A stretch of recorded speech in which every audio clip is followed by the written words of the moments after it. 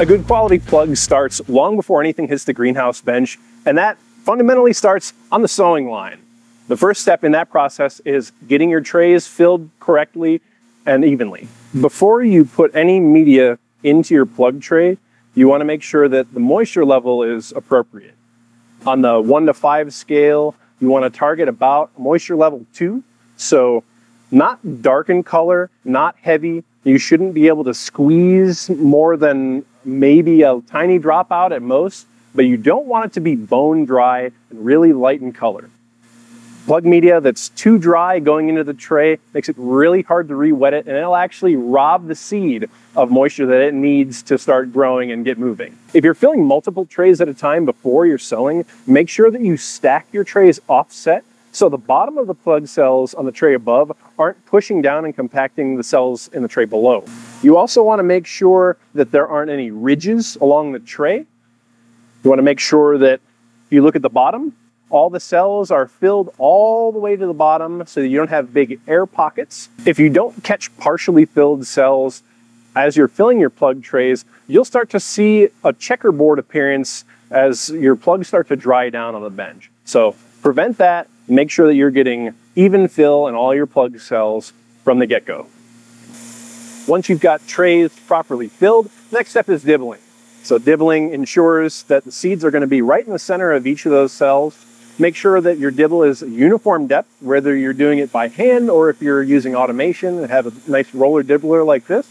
Make sure that your dibbles are uniform depth across the tray and that they're appropriate to the size tray that you're using in terms of cell size, as well as depth for the size seed you're using. Larger seed typically needs a deeper dibble.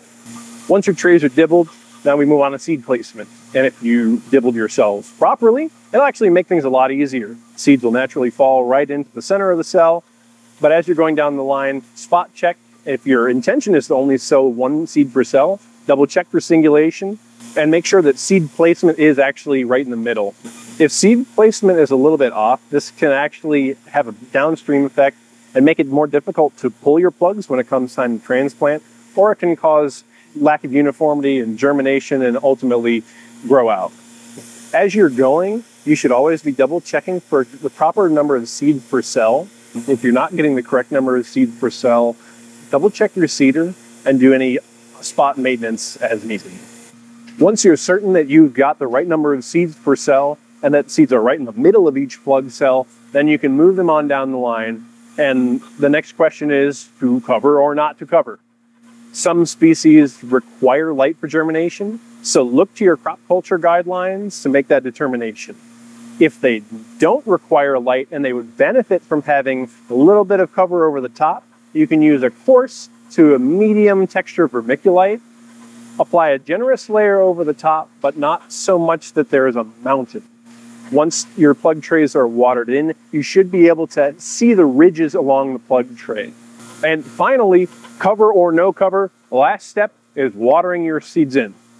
Some people like to wait until they get to their greenhouse if they're bench germinating, but best practice is to water in your seed right at the end of the sow line. And keep in mind there's a few different functions of each of these passes through water emitters, whether you have little individual streams like this or if you have fan type water emitters. The first emitter glues the seed in place. The second set of emitters adds moisture immediately around the seed that it'll imbibe and use to germinate and start growing. The third and any subsequent sets of water emitters really just adds more moisture to the rest of the plug cell. And once your trays are watered in, sometimes it's good to do some spot checking and make sure that you're actually getting enough water on that tray before it goes into the germ chamber or out into the greenhouse.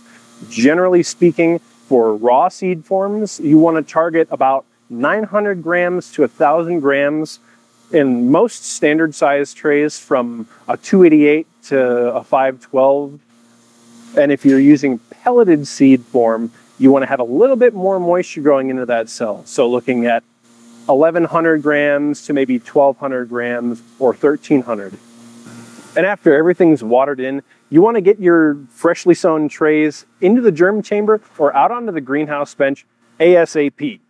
Generally speaking, head houses are pretty dry, and you don't want to cause premature dry down, because that's going to impact seed germination.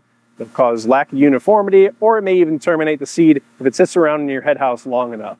And while you've seen a lot of automated seeding in this video, remember that all these core concepts apply whether you're using a drum seeder like this or if you're doing everything by hand.